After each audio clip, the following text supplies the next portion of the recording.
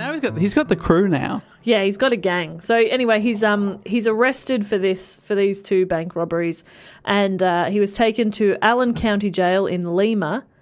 And members of the Dillinger gang impersonated Indiana State police officers and claimed they were there to extradite Dillinger to Indiana.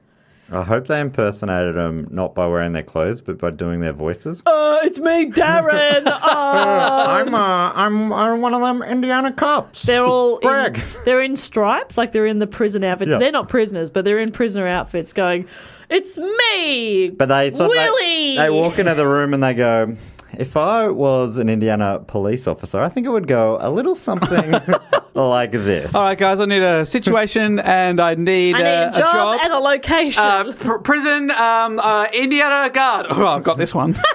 Oh my God, this is perfect. Oh, easy. Thank you. And they're just mesmerised. Everyone is absolutely fooled. And Dillinger just sort of sneaks out the back. Yeah. While the impersonators are getting a round of applause. Yeah, wow. Standing ovation. Bill Clinton with a saxophone. I knew it was you. That's an impression.